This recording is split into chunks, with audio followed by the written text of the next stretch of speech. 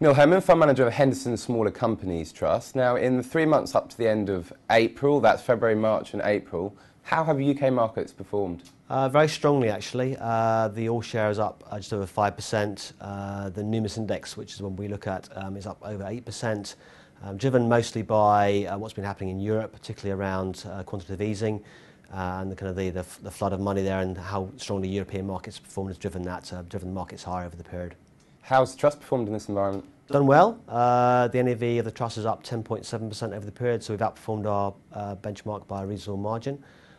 Key drivers to that performance have included, we had a bid from Brother International for Domino Printing, one of our major investments.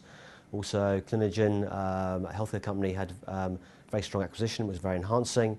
And also ETV Technologies, again a big holding of ours, produced very strong results. So a good period of performance. Has there been any significant activity in the portfolio? Yeah, we've seen a number of new additions to the portfolio. We've been looking at a number of the IPOs that have been in the market currently. So we've been investing in the challenger banks, particularly Aldermore Group was an IPO in that period. Also, we bought both CSC and DFS, the two furniture companies, again playing the kind of consumer increasing spend on the RMI and housing market.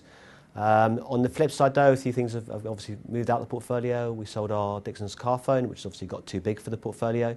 Also, we've sold down some of our position in AA Group, which has done very well for the trust. We felt had reached a fair valuation. Okay, finally, Neil, I know it's difficult with an election tomorrow, but what's your outlook?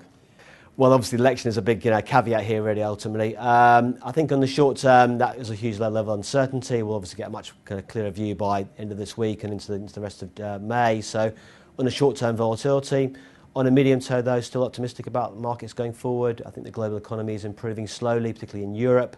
We're seeing increased M&A activity, particularly in the smaller company area. And I think earnings growth will pick up. So on the medium term, optimistic. On the short term, anyone's guess. Neil Herman, thank you. Thank you.